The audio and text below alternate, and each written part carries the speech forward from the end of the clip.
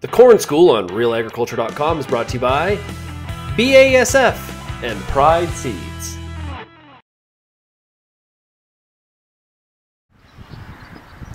So it's been a really unusual spring. It's been dry all of April. It's May now. We finally got some moisture, but a lot of growers wondering when they should have planted corn. This corn was planted on April the 8th, and at the time the soil was in excellent condition. Then April stayed cold all the way through. This corn actually emerged, and we got a very cold night on April the 26th. You can see that we froze the emerged plants. So you can see here that that one has been damaged as it's been coming through. It's all corkscrewed. There's the point of the frost right there. It will survive. It is okay. It will push out and straighten up, but very, very close to killing this plant as well. It's survived, but very close. But the other thing that happens is we end up with plants where the frost penetrated deeply enough that we actually froze the growing point. So here's a seed that we dug out. You can see a massive root system. If this plant hadn't gotten frozen, even though it was planted really early and temperatures were cool, it was growing lots of roots, an excellent root system.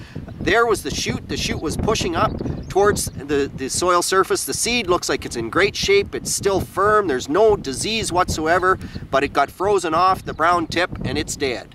Because of that, we end up with gaps in the stand, and those gaps in some instances are certainly going to cost us some yield. There's not anything we can do at this stage.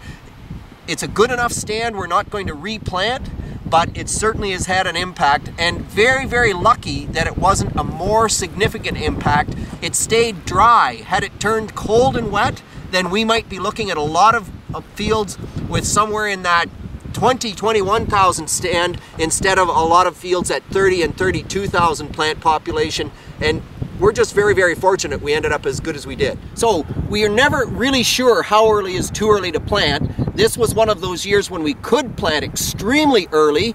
This field, as I said, was planted April the 8th. You can look down the rows. You can see that in general we have a good stand, but there's always risks to early planting. We get on the sand soil here, and sand is more frost prone. We're down to about a 21 or 22,000 final stand. A lot of growers would look at this and say, well, that's not enough. But in actual fact, if you were to come in and plant a full stand a month later, you get less yield than you do out of the 21 or 22,000 plants per acre. So you really have to balance the replant costs versus the yield loss you take from later planting.